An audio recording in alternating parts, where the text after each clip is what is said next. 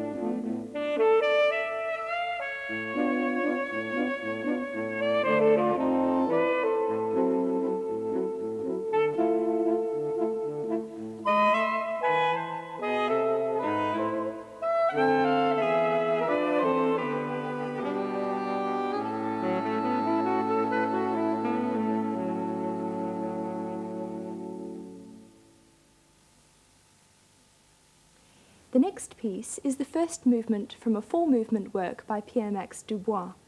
Dubois studied at the Paris Conservatoire, and this piece is typical of the florid virtuosic style which is characteristic of the French classical repertoire. A large proportion of the classical saxophone quartet repertoire is made up of this sort of music. The piece is called simply Quartet for Saxophones.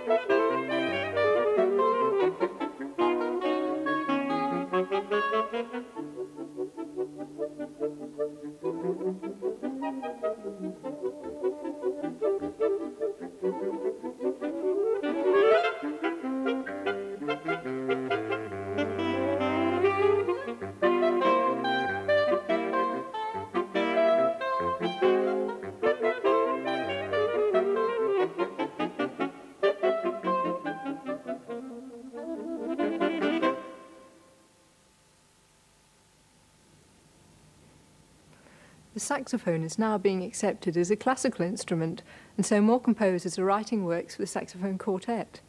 The next piece was written last year, especially for us, by the British composer John Gardner. We particularly enjoy playing this work because each part is equally demanding. For instance, the second movement begins with a beautiful alto saxophone solo, accompanied by tenor and baritone. It's interesting to hear the sonorities of these instruments without the soprano. The work is in 3 movements and is called Quartet for Saxes.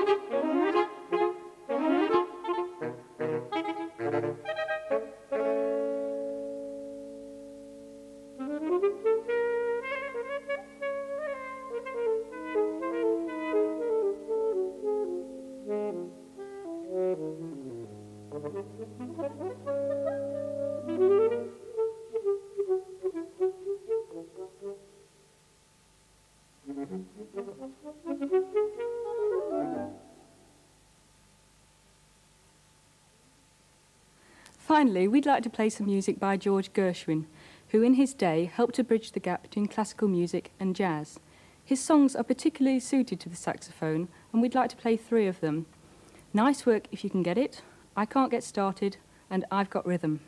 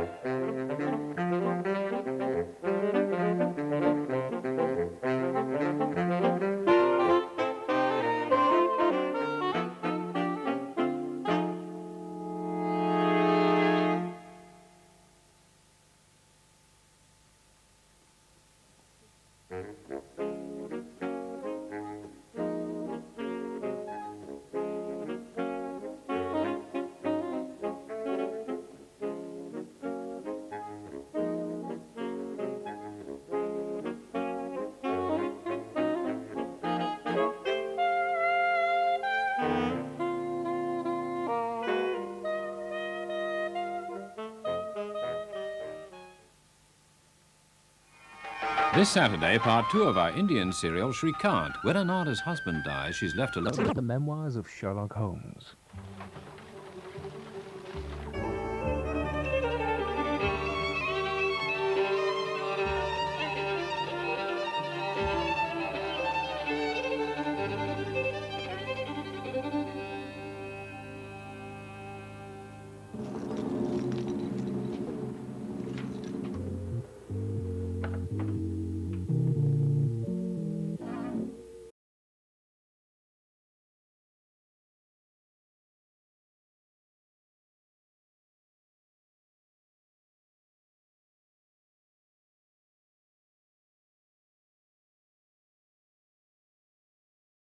I tell you, do not go back there. Do you still think I make my plans in a far-fetched way? Leave anything to chance? Up. What's that?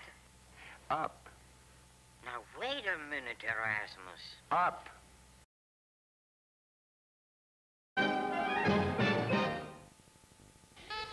Saturday night on BBC One.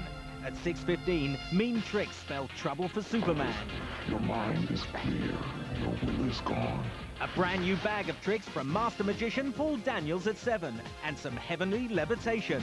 At 7:50, midnight temptation for the amazing shrinking woman. All right, Trace. I was just checking to see the light still works. Could you be tempted at 8:20? Terry Wogan and a moral dilemma in Do the Right Thing.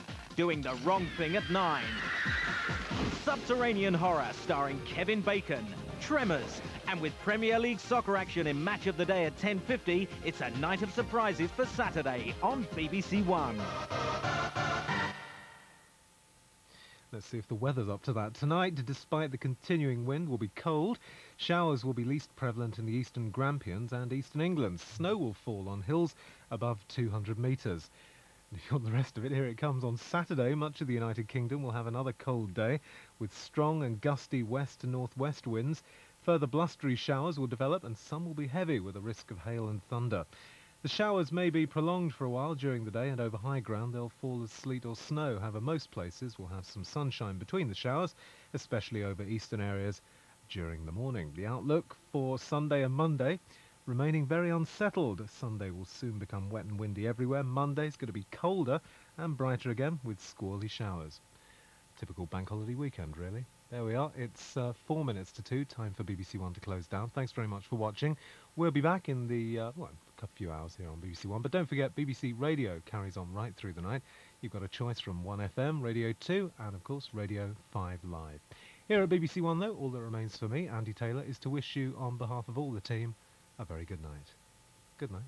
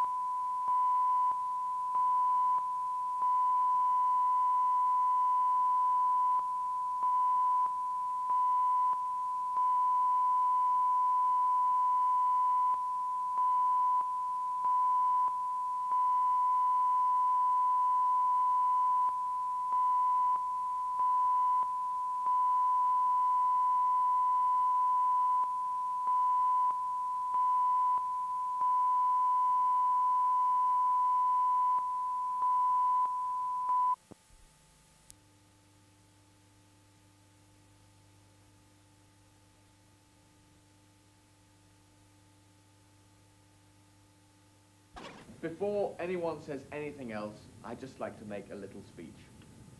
Go away! It's cold outside, there's no kind of atmosphere. I'm all alone, more or less. Let me fly far away from here.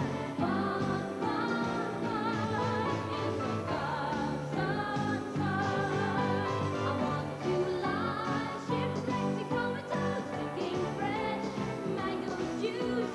Goldfish shells, living on my toes. Fun, fun, fun. In the sun, sun, sun.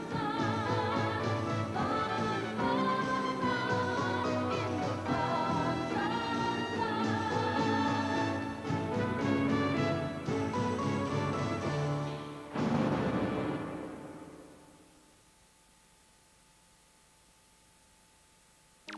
To coincide with British Science Week, BBC Two presents The Exploratory, a series of 4 interactive debates on the past and future of science.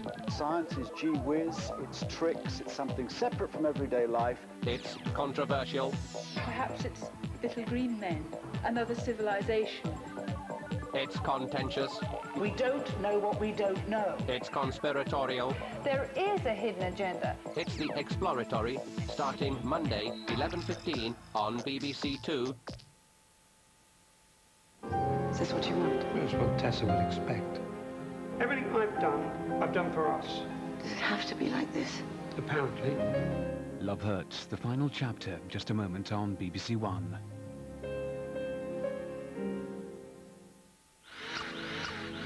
You're watching BBC Two.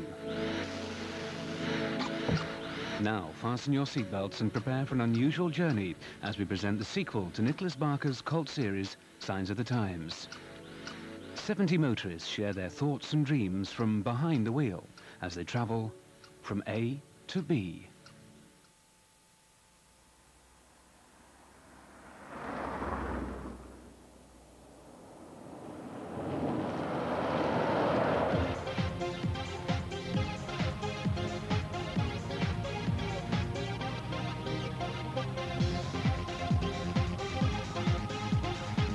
Victoria's changed a lot since she learned to drive. She always stayed in the house, watched the TV upstairs, video, or read, or wrote to pen friends. She had a lot of pen friends in those days. She never went out.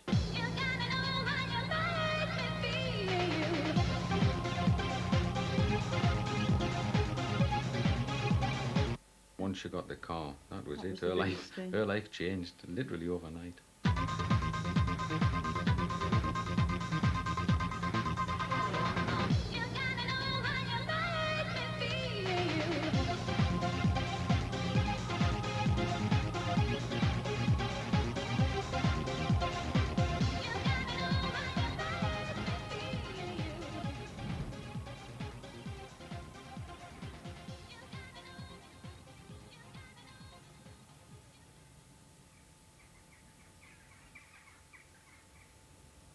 I used to look out my bedroom window and gaze longingly at this beautiful shiny red XR2, and I used to think, you know, like in Wayne's World, oh, one day she will be mine.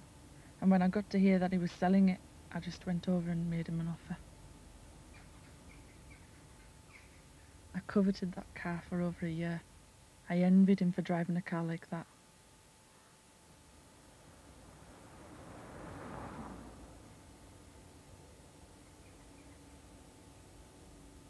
I don't like debt, and when Victoria took the loan out for the car, I was very worried that it might be too much for her. It's almost as large as our mortgage. Also, I thought it might encourage her to drive a lot more and use more petrol, and more petrol means more emissions, etc., you know, and people do drive around too much, and it's not good.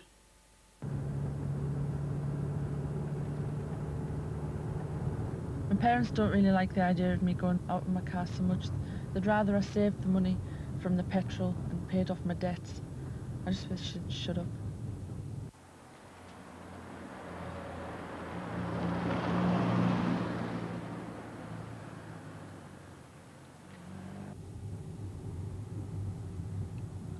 I really love fluffy dice. They're very tacky, but I like them. That's why I like them, because they're so tacky. I've got an Alpine sticker on my back windscreen. I haven't got an Alpine stereo, but it looks good. And I've got this colour-coded car wax that I use on my car to make it really gleam, because I think my XR2's got a shine. See ya.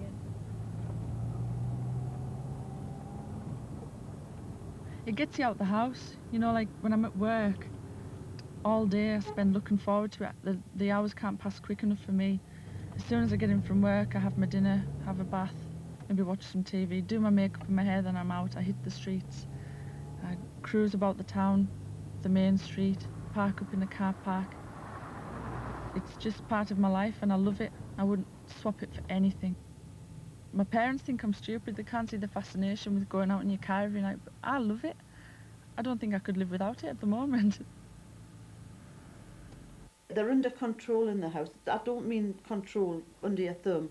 I just mean you know where they are. And these days an awful lot of things can happen. Maybe they always could, but you worry more now. Things seem to be a little bit worse, perhaps. But she's all right and she's sensible. Victoria's very sound, basically. This is the Burger King car park. This is where everybody comes down on a night. They've all got to hear about Burger King. It's sort of like created its own legend. Practically everybody who's anybody comes down here. It's like you get a buzz, it's like a high from just coming down here and meeting folk and just driving about. And the reactions that you get from being in your car, it's brilliant.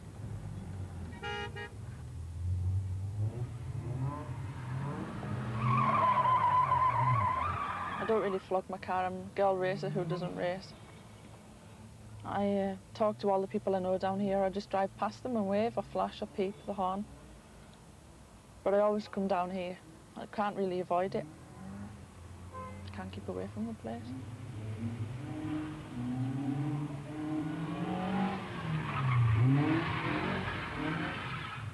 When I'm young and I'm stupid, I'm going to be coming down here and having a laugh and having fun, because I'm going to be old for a very long time. Could be run over by a bus tomorrow. So I want to live tonight.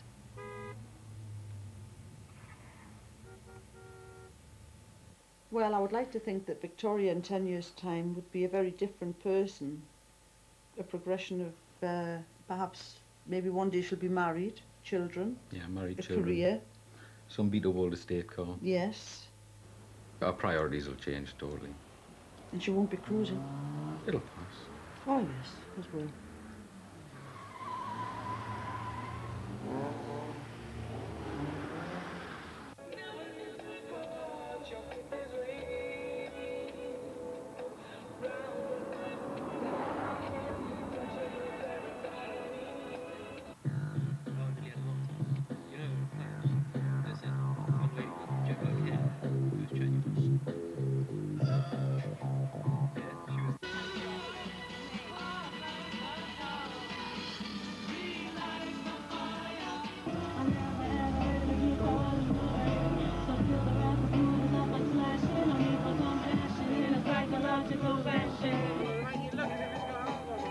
The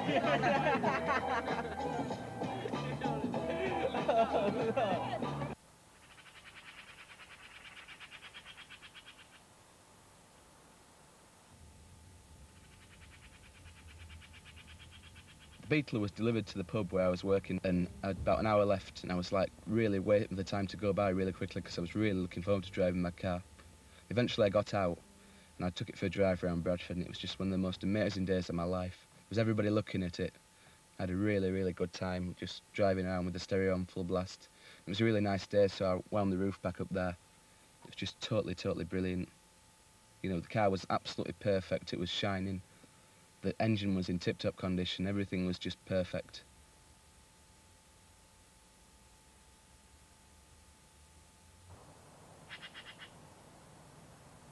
All through my life I've looked at other people's Beetles and really been envious of them.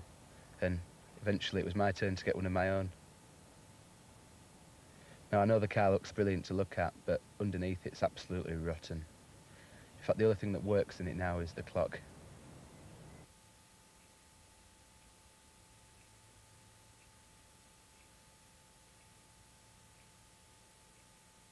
I thought when Chris said he wanted a car that he should buy something like a Maestro, because it would have been cheaper than the car he bought for the same year. The parts would have been a lot cheaper, and I think it would have kept its value better as well.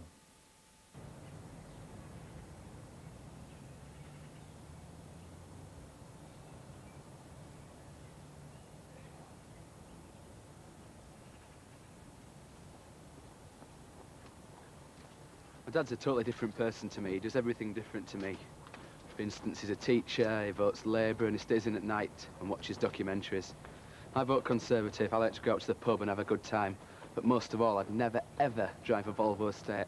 Because for me, it's the worst sort of car you could drive. So dependable, so boring. And I hope I never, ever own one.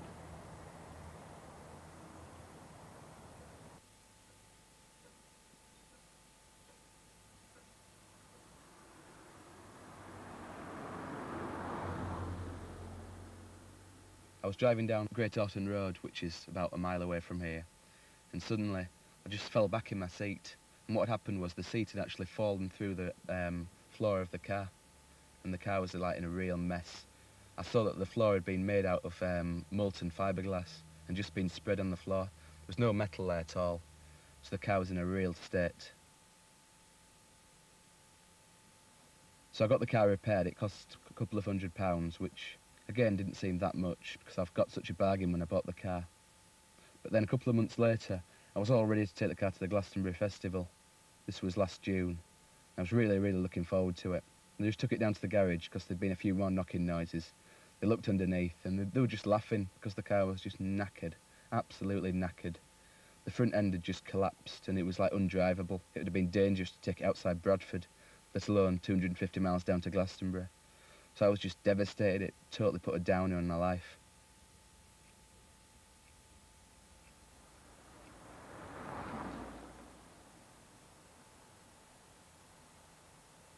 I lent Chris about £1,500 to buy the car, and he still owes me about £800. He started off paying it off very well until he lost his job in the summer holidays, and since then we haven't had anything at all.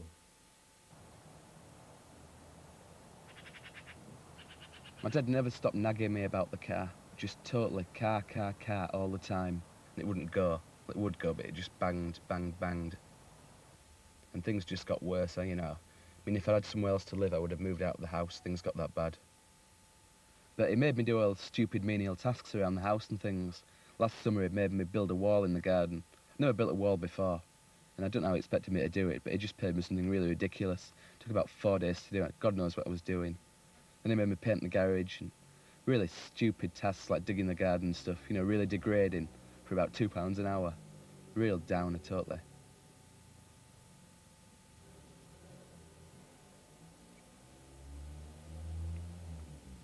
Everyone in our family's really different. My mum and myself are not very sporty at all. I mean, I personally can't stick sport. I only do it to stop me getting a beer belly. Now, my brother's quite a top table tennis player. He's about, I don't know, number 10 in the country maybe. So obviously my dad's really, really proud of his achievements. But I think I've achieved quite a lot too. I've started up as a DJ and I'm doing all right up in the northeast. And I'm earning some money and I'm having a really good time. My dad doesn't seem to be really bothered about what I'm doing. He never buys me any equipment like CDs and stuff. But my brother gets bought stuff like table tennis bats and tracksuits and things all the time. And they cost hundreds of pounds, and it really cheeses me off that I get nothing while my brother gets everything. I wish they'd just like write off the debt or something, you know. Because I mean, £750, all right, it's a fair amount of money, but I mean, it's the sort of debt that they could afford to write off. I mean, it's only like 5 tracksuits and 2 table tennis bats. I think the main effect it's had is that we can't really talk about it anymore. Because as soon as I mentioned his episode with the car, then he just blows up and shouts at me, and that's the end of it really, unless we want to go on shouting.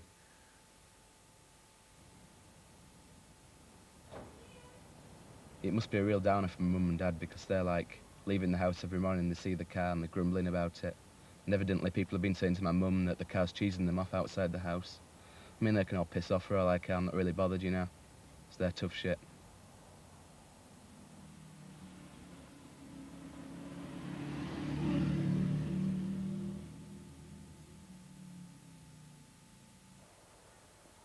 Don't think I'll ever regret not buying a Maestro, because they're just the most boring cars in the world. If I'd bought one, I'd still have it on the road now, fair enough, but I wouldn't have had the good times in my Beetle. I look back on my Beetle as the part of my life that went wrong, but while it did last, it was really good. And I'll never forget that first car.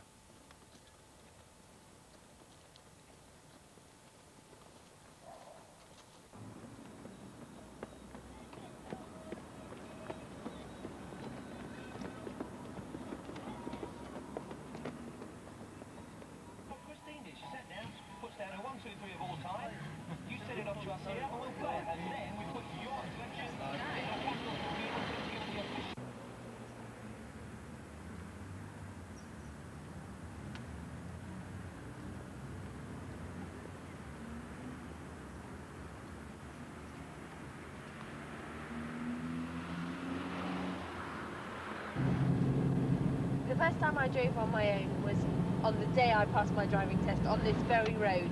I went to pick up my brother Oliver from school. And I was so nervous when I was driving along. I was looking in my mirror all the time and checking everything, holding onto the steering wheel like it was a life support machine. And when I got there, Oliver wasn't at all happy to see me. In fact, he didn't talk to me all the way home because I could drive and he couldn't. He was really miffed.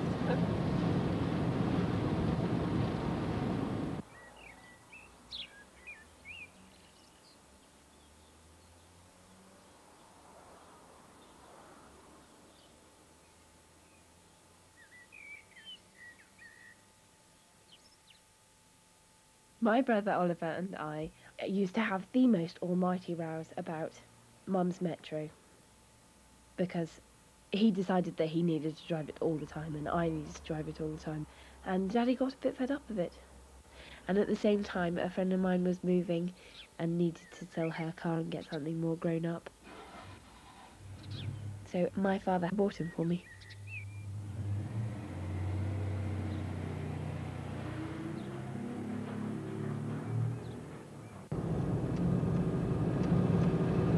I am quite a home lover. I like being at home. I like being with my parents. I like being in my flat, but I prefer really to be at home. I think this sort of brought me out of myself a lot. It hasn't changed my personality at all, but it's changed my independence. I'm far more independent than I used to be. It's given me a new lease of life.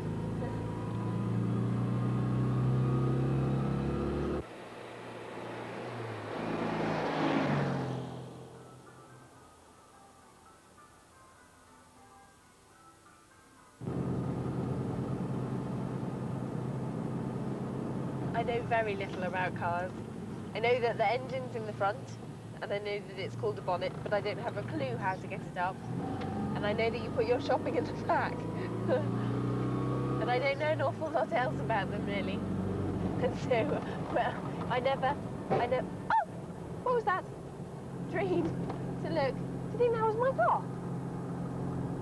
I never dreamed to look at the petrol gauge anyway. I know we're full now. I fill it up when I go home. Daddy fills it up.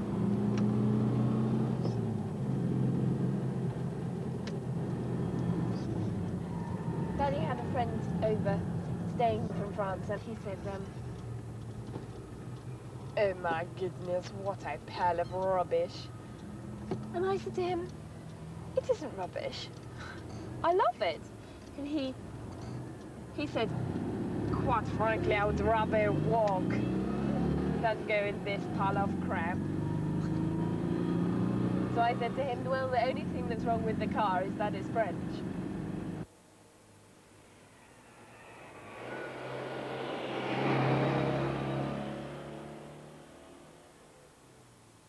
About 3 months ago, I was driving back from Bedford one Sunday afternoon, and the car got slower and slower and slower, and it wouldn't go up any hills. And in the end, I ground to a halt in Toddington service station, called the AA, told them I was a woman on my own, told them exactly what was wrong with it. And they came out, and it turned out that I hadn't actually put any oil in the car. This is a bit of a problem. And the whole of the inside had scrunkled up. So Daddy had to know about this, obviously, because it cost £97 to get it mended, or £99 or something. And he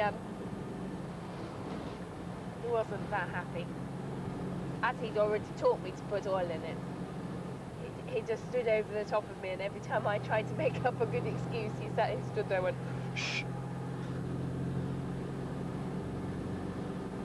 Not a happy bunny.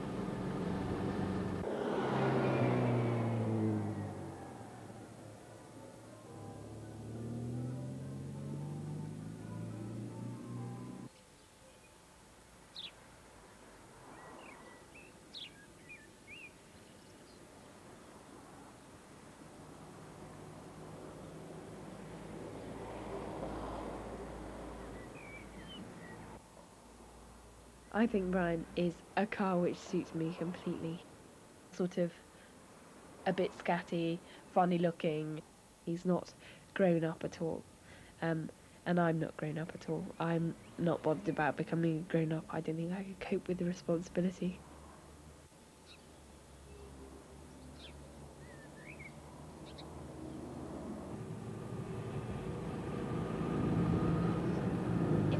Time, I imagine myself driving a great big Land Rover or Range Rover with oodles of children and dogs in the back. And I imagine that I hope that I'll be married to Chris. But at the moment he can't commit himself to a night out, never mind marrying me. So we'll have to see.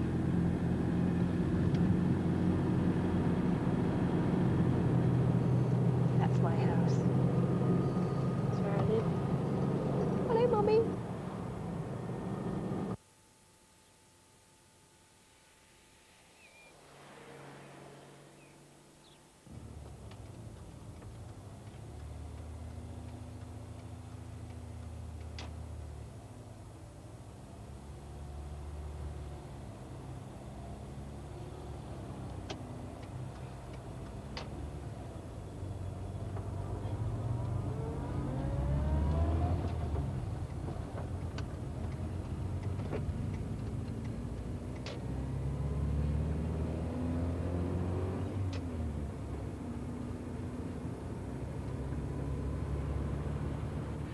The first car I bought was actually a blue Ford Fiesta, which was an E-Reg car.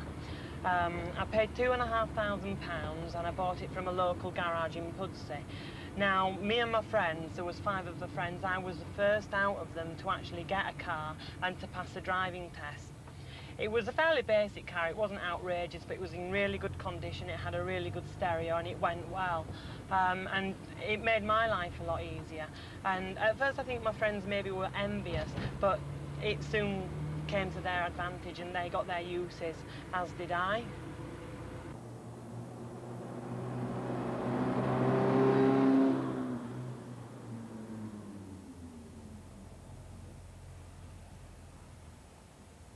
On our street, it used to be a play area where children were safe to kind of play. There used to be benches, trees, flowers, but I mean now it's just like a rubble kind of dead-end road. To be honest, without a car you are very limited because there's not a lot of things really you can do in Army. So I mean, to have a car really does take the boredom out of being young.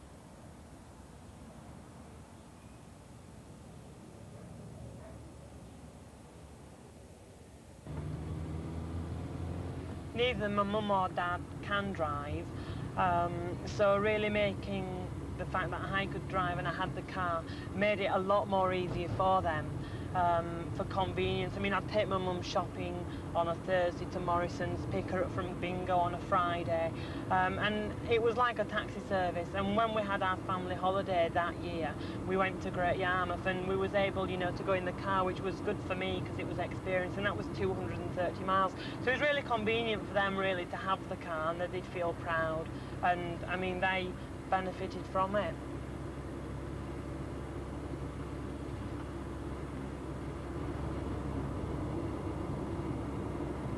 One Wednesday morning when I was running extremely late for work, I was just in so much of a hurry to get to work.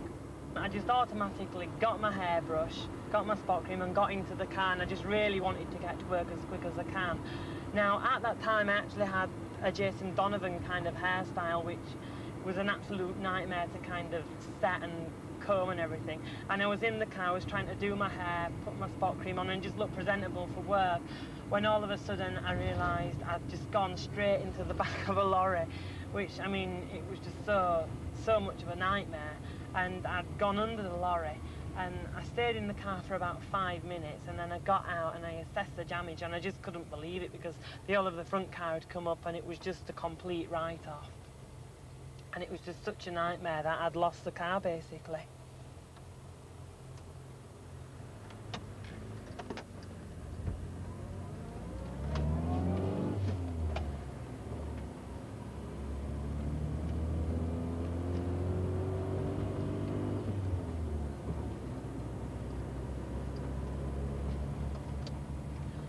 At the time I was working in a travel agency and I was earning a wage of £5,500.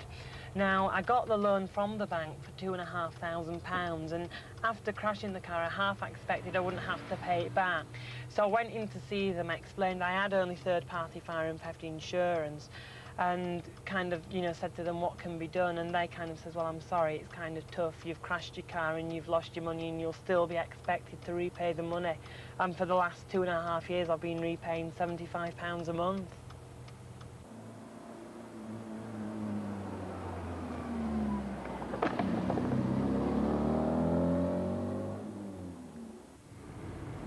A few months ago now I bought this Metro. I paid £250 from my best friend's dad. Now, the Metro has done nothing really for me. I bought it in desperation because I was so desperate, you know, just to get a car and to be back on the road. But since having it, I mean, my friends now have all developed and they've all got nice cars, and I mean, they're just so embarrassed to come into this car because of the kind of old-age pensioner image it has. So, I mean, obviously when we go out, they just say, you know, your car's a no-go. And, I mean, in general, putting everything together, it's just an embarrassing car for me to have to drive.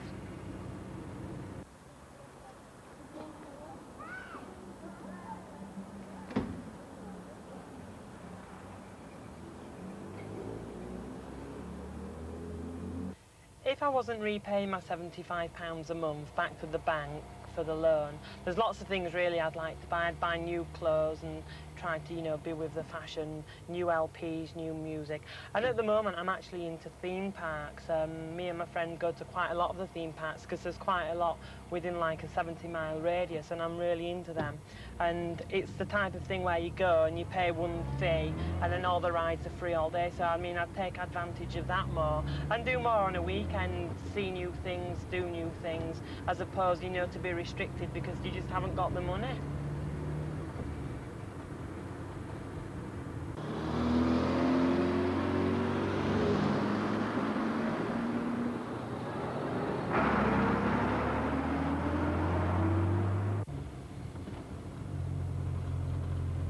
in 10 years' time, I'm really hoping to have developed in my career.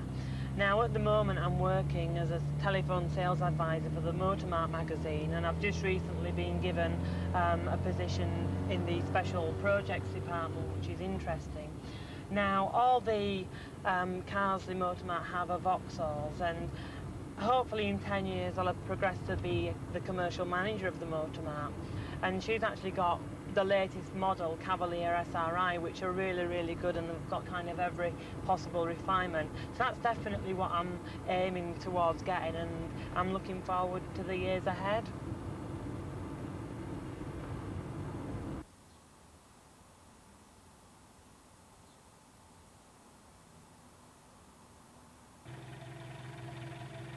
When you're teenagers, especially if you live with your parents, it's brilliant having a car. It's essential, because then it's like you've got your own flat.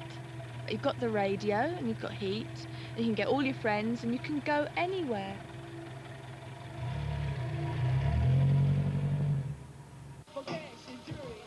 We're just mad, we're just lethal. We've got everything, we've got music, food, and we've got laughter.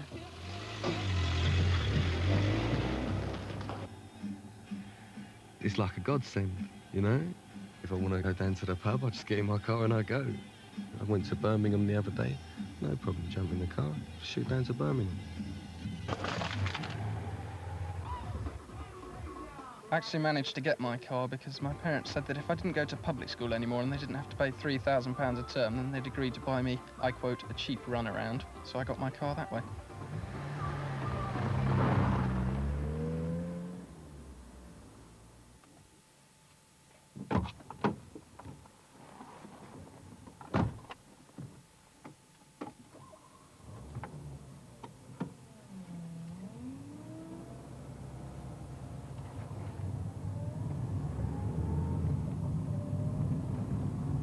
We were all in Switzerland driving over the Alps, and James was 5 at the time. And suddenly, out of the blue, he said, when I'm grown up, I want a Porsche. And my husband said, good gracious, no, I'd never buy you anything like a Porsche. I should buy you something nice and safe like a Volvo. And this sulky little voice said, I don't want a Volvo, I want a Porsche. And my husband said, well, a Volvo's all you'll ever get out of me. And for a couple of minutes, there was silence. And then he piped up and said, I'll wait till you're dead, and I'll sell the Volvo and buy a Porsche. And we all thought, outrageous little beast. Unfortunately, things are now much more serious.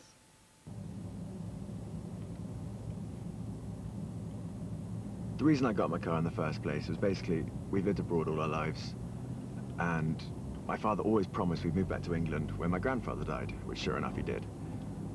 So, you know, once he'd sort of popped his clogs, we had this house, which he did up for about a year, and he then decided he wanted to sell it because he got a rather encouraging offer. And as a form of bribe, he offered my sister and I flats and cars. And sure enough, you know, we never saw the flats, and we got fairly shafted on the cars. It was a pity, actually, because we really did desperately want a family home, you know.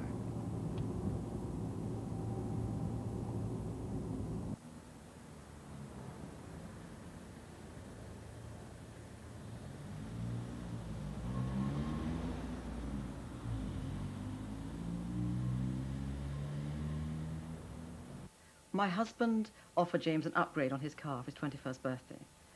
And James took upgrade to be something snazzier, something a bit faster, something sleeker, something more in tune with his image. And my husband had a complete different interpretation. He thought upgrade was something bigger, solider, safer. He kept saying more metal around you. And there was absolutely no meeting of minds at all. And they just bellowed at each other angrily for 2 months. The one stipulation my father actually had when he was saying what I could buy car-wise was that I was just not allowed a GTI, whatever happens, you know, regardless of car, as long as it's not a GTI. Because the only thing he understands about cars, the GTI means speed, which means death. So sure enough, I went out to Renault with my mother, and we discovered the Renault Clio 16V, which means 16 valve, which is, you know, the most lethal car ever. It's equivalent of a GT Turbo. And so sure enough, I went back and I said, look, Dad, you know, honestly, it's a 16V. It means, you know, it's got better seat covers and electric windows and that sort of thing. And he was like, oh, fine, okay, that sounds exactly right. You know, you crack on, sort of thing. Sure enough, we bought it. He then came in and saw these 3 oil pressure gauges and went absolutely berserk, I mean, apoplectic, thinking, you know, because he'd seen those in an Aston Martin. And it was a horror. When he hears this, I'm going to be in all sorts of trouble as well.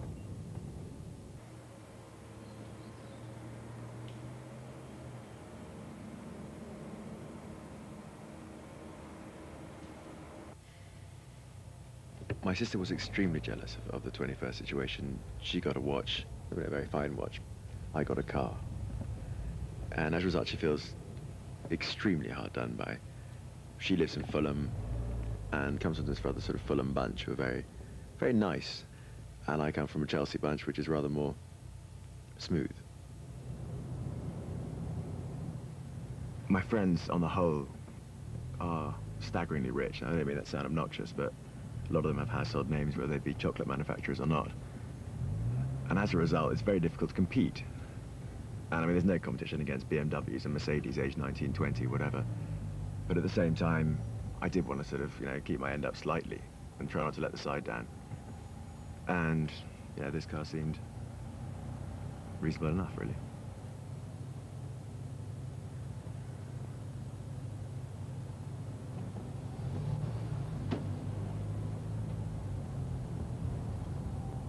This is the King's Road, which is my home turf. So stomping ground. I've been coming here since I was 13. Love it.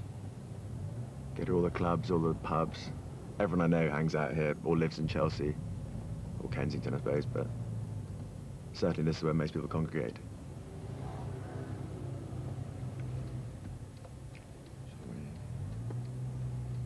Sadly, I mean, the problem with the King's Road at the moment is that it's 11:30 in the morning.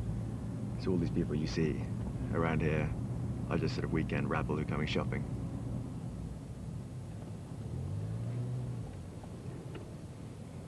But I love the King's Road. I mean, I don't shop here, but this really is my stamping ground. Absolutely home away from home.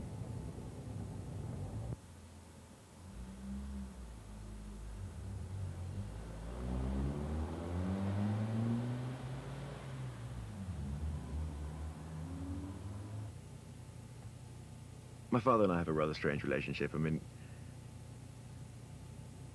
there's some love, but basically love skips generation, and it's mainly based on money. It's a sort of financial situation whereby we have a sort of deal rather than a particularly affectionate relationship. Well, this is something which he proudly tells me anyway, but it's difficult, really. As a result, we fight. I mean, he thinks I'm a wastrel, and I think he's, you know, unnecessarily unpleasant. I'm going to get in so much trouble when you watch this, I really am.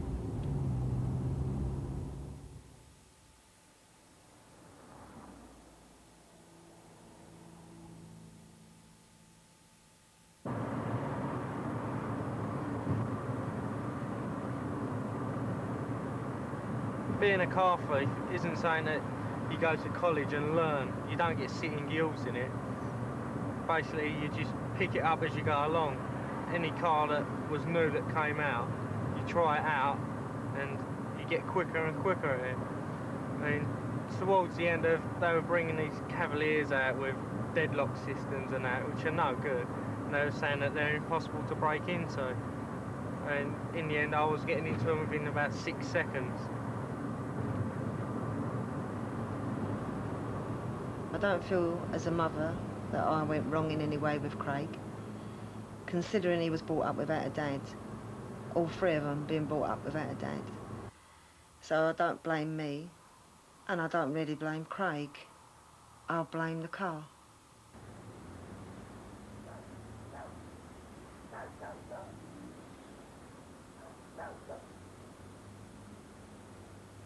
When I come home from work, I rush in, have a bath, get dressed, and I rush back out again. I don't even sit in and have dinner or watch telly.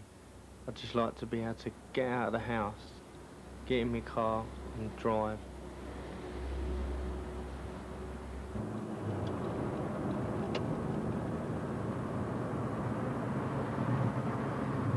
I've always been attracted to cars from a really young age. I mean, even from being in my dad's car, he used to let me just steer the car into the garage before he was pulling up and parking. I used to get a real good kick out of that. I just really enjoy it, just sitting on his lap and steering the car.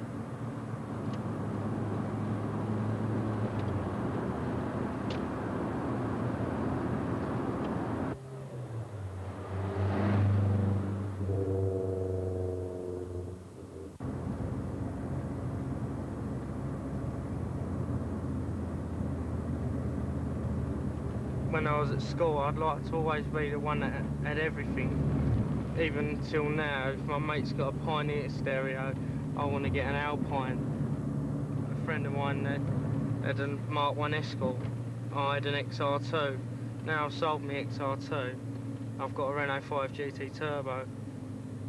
I always like to be one up from everyone else. Sounds big-headed, but it's just the way I like to be.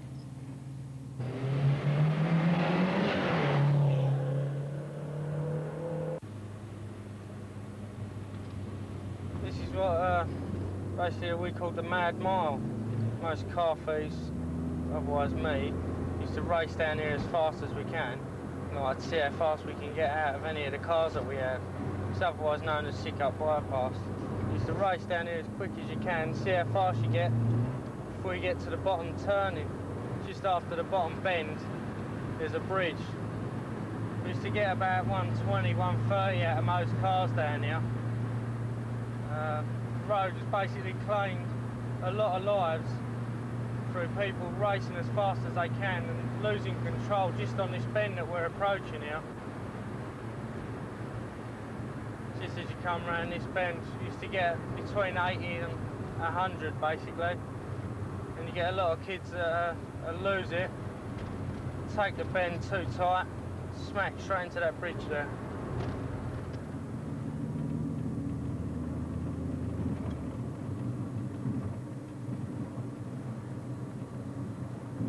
When I had the crash in the Montego, it really scared me. It shook me right up. I didn't think I'd actually go back to driving for a little while, because I broke my leg in the crash. And it sort of gave me another view of looking at things, because I hurt someone else in a crash. And that's really one of the main things that stopped me from nicking cars, really. It made me think twice, because I hurt someone else, and also I hurt myself. That's when I actually thought to myself, this has got to stop.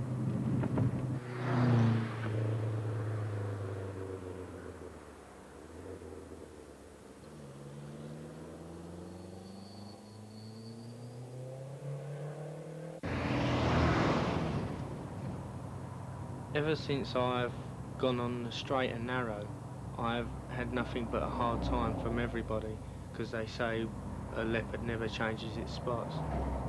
But I think I'm just one of those strange leopards.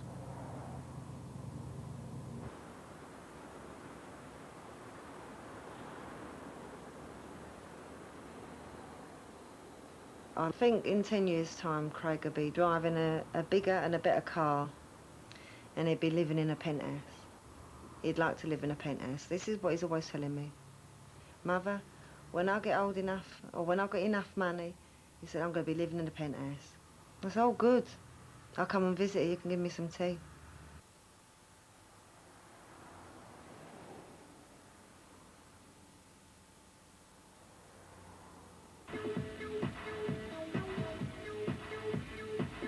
When I got the car, a lot of my friends basically told me that you've got to be careful. All the guys are going to want you for your car and not for you.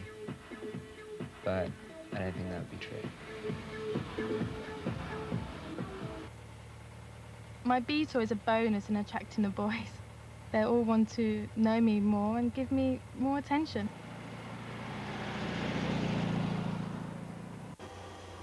The roof came off the house when I told my parents I was buying an XR2. They thought I was going to kill myself. I was too young to realise the dangers. My parents went mad. My parents are very worried about me being alone in the car. They usually give me a time that I have to be home by in the evenings, and a few minutes after that is the time that I know that they're going to call the police.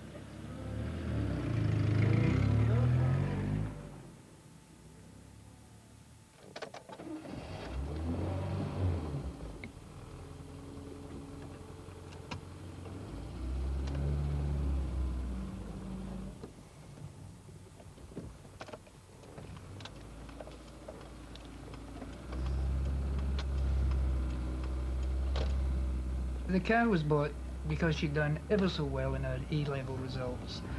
And secondly, I thought it will give her a good deal of independence when she's at college.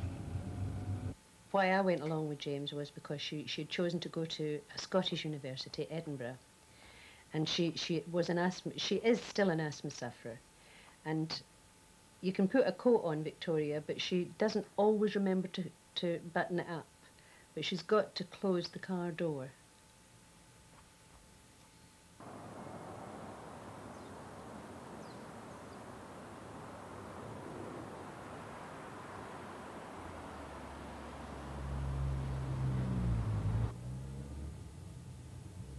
Buying me the car was a little bit like wrapping me up in cotton wool when they had to let go of me, when they had to send me off to university.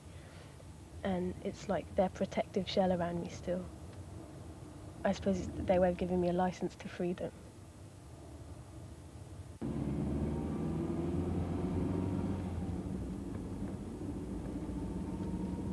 In the Woody Allen film, Play Against Sam, he places things around his flat to impress a girl, and I do the same thing in my car, not to impress anyone, but I think just to create an image that I'm into the things I'm into. There's a map of France in the side pocket because, well, I haven't ever been there in my car, but I'm going there one day.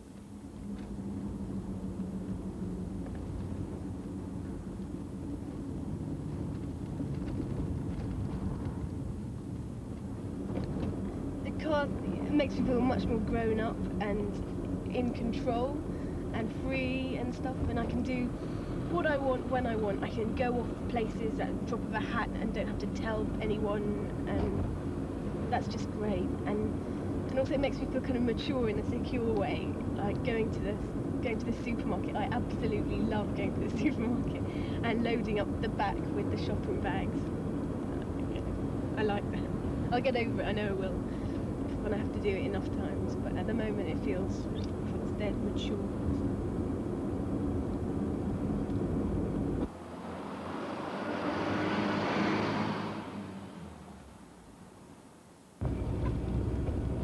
Before I had the car, I had the most beautiful old framed bicycle. I still got it, but it's a really touchy, emotional subject because the car has replaced the bike, and like, I just think all the time, what car, bike, what am I going to take? And it's always car.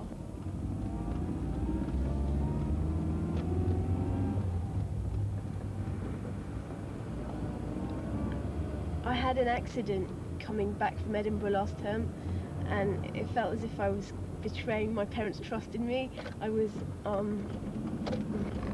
when I hit what I hit, it was like ramming mum and dad, and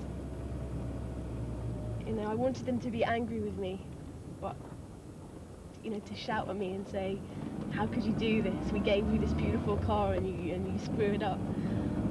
But they weren't, they were great. They were just, as long as I was okay, that's all they were worried about, which I expect is how anyone would really react, but I wanted them to be angry because I was so angry at myself.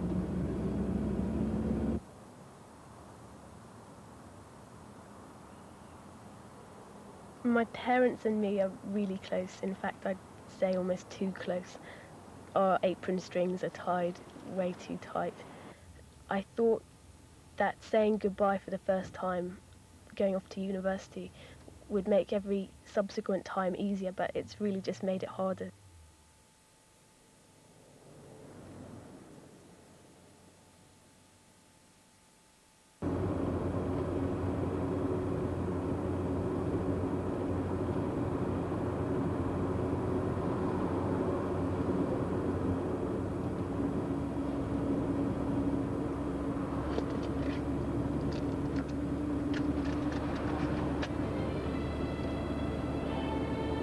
My leaving song. My dad gave me this tape because I like the film Out of Africa, and it just makes me cry when I play it. It gets all that crying stuff out of me when I have to leave home, and it's really hard to leave home.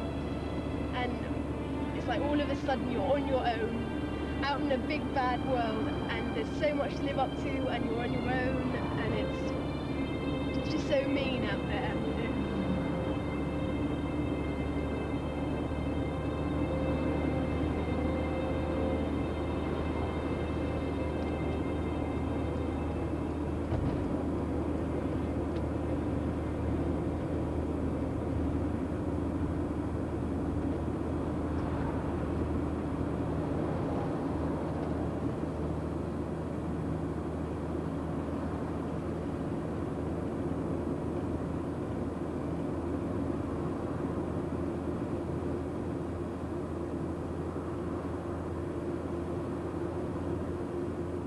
The day I passed my driving test was the happiest day of my life. Oh, what a rush. I knew I'd passed mine, I just knew I would do it. And when I did, I thought, that's it. I'm off.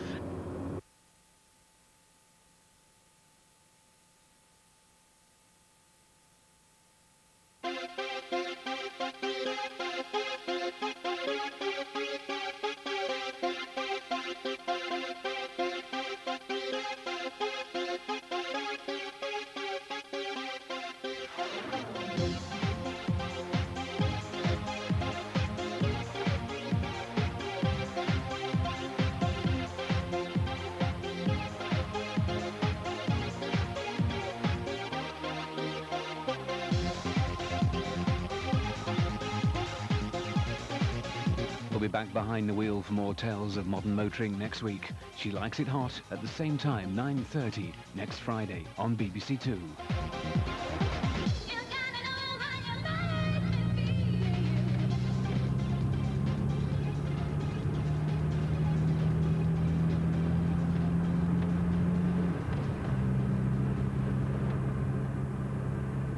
And this new...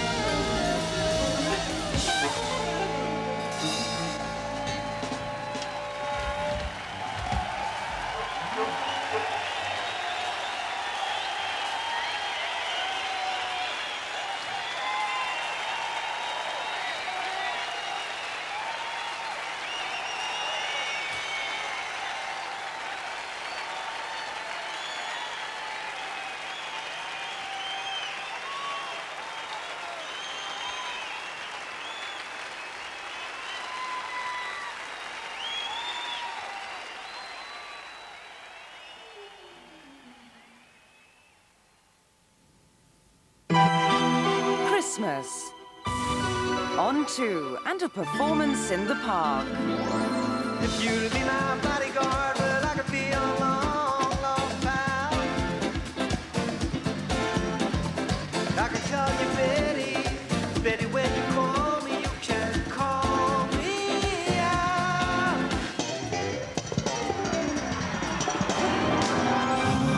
Call him Paul Simon in Central Park, Boxing Day at 9:45 on BBC Two.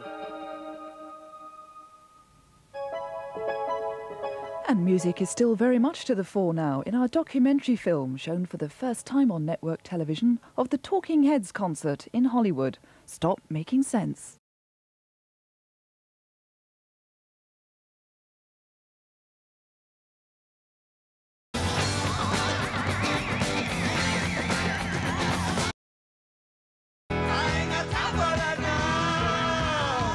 Let's get the message to the receiver. Burn all my notebooks. Oh, burn can stay alive.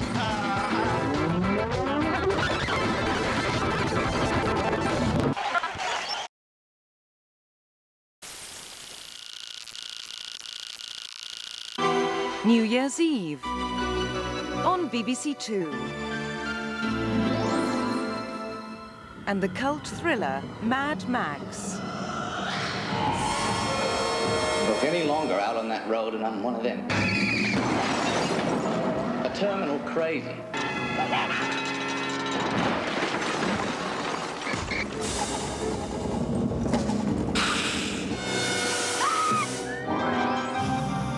Mel Gibson is Mad Max, New Year's Eve at 10:05 on BBC Two.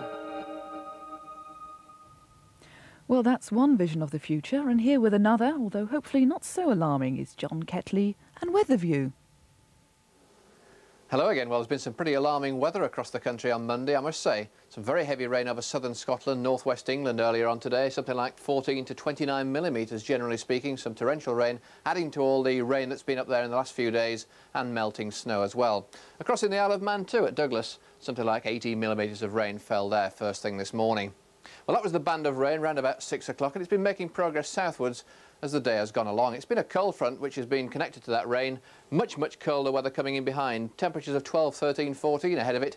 But that cold front did make fairly steady progress during Monday, right across the country, clearing southeastern parts of England around about the middle part of the afternoon. Some very strong gusts around it as well, squally gusts up to 80 odd miles an hour down in South Wales across into Dorset, and interestingly a gust of 91 miles an hour up at Sunborough in Shetland.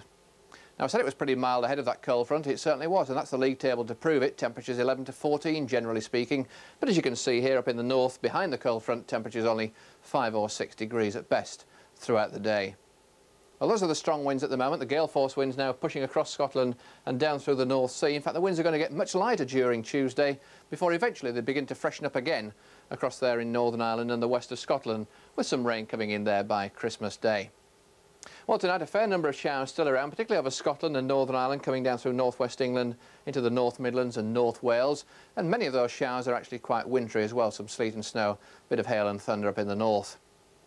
So there could be some ice on the roads virtually anywhere where you've shelter from that wind, but around the coast temperatures staying 2 or 3 degrees above freezing, but certainly some pretty low temperatures in sheltered parts of the glens of Scotland. Well, there's the high pressure on Christmas Eve then. Things quietening down quite a bit, the very strong winds moving away to the east. So we're going to find a fair amount of sunshine around on Christmas Eve. Many places enjoying copious amounts of sunshine in actual fact, though the clouds will build up during the course of the day. Now there will be these wintry showers again over Scotland, down the western side of Wales, the odd one in Northern Ireland as well. But across in the west I think it will tend to cloud over as the day goes along. Plenty of sunshine to come then, but temperatures not really going up very much tomorrow. It's going to be a pretty cold day, despite that wind just easing down. I think about 6 to 8 degrees just about sums it up. The highest temperatures likely down here across southern England. Well, there's the chart for Christmas Day, and you can see another quite nasty area of low pressure just moving to the north of Scotland. The winds are never going to be particularly strong. They'll be quite strong and gusty, but not the sort of strength of wind that we saw on Monday. So on Christmas Day then, certainly the best of the weather down in the south, although it'll be quite a cold start, quite a frosty start in many parts of England and Wales, but then a reasonable amount of sunshine to come Now, further north over Northern Ireland and Scotland, you'll find this milder weather coming in, quite breezy weather too, and there'll be outbreaks of rain spreading to most parts during the course of the day. It's just possible that thicker cloud and patchy rain may move a little bit further south into northern England and North Wales as the day goes along, but I think most of the rain will be confined to the north. Well, that's it from me then. May I wish you a very good night's sleep. Christmas Eve on BBC Two. The wolves are running as two children battle with a scheming governess. You are going on a journey. Where to? You'll find out. Architectural splendour combines with festive carols in the annual concert from King's College Chapel. Rejoice in Maureen Lipman's affectionate portrayal of Joyce Grenfell. Oh, Lavinia, Lavinia. What do we do when we come back from the littlest room? We pull our knickers up again. It's always a joy to welcome Peter Cook and Woody Allen on a show like Have I Got News For You, which is why it's a bit of a shame that our guests are in fact Clive Anderson and Harry Enfield. And the film that created Brigitte Bardot. An all-embracing Christmas Eve on BBC Two.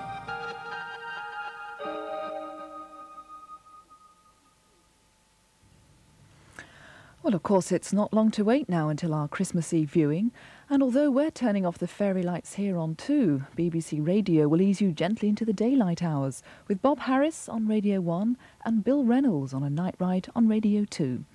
For now, though, on behalf of everyone here at Television Centre, this is Jane Westrop wishing you a very good night.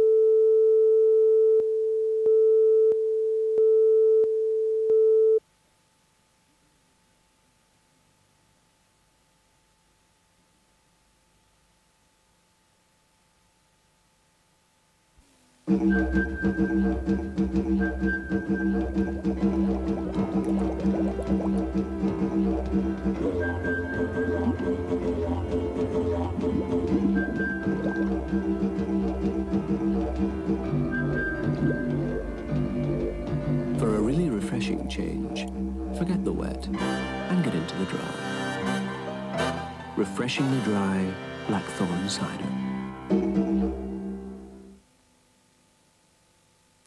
Live on Central, the big fight, Titan versus Sphinx. Watch it live on Monday. Catch the highlights on Tuesday. Details in TV Times. And that Tyson Sphinx fight is at 3:25 on Monday night. Now, The Man from U.N.C.L.E.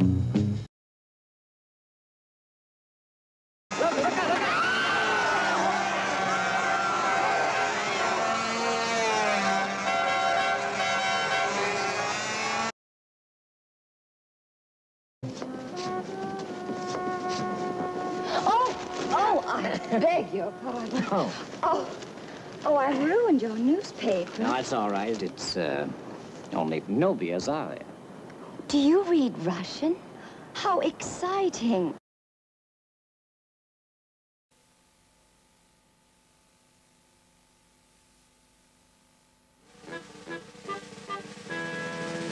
Finding the right pension on your own can be a bit daunting. It can bog you down with paper, have you going round and round in circles. It can all be very painful. At Legal & General, we're experts at finding just the right pension for you. One you can take from one job to the next. Give us a ring or ask your financial advisor. Oh! Good morning, Mr. Mansell, sir. No doubt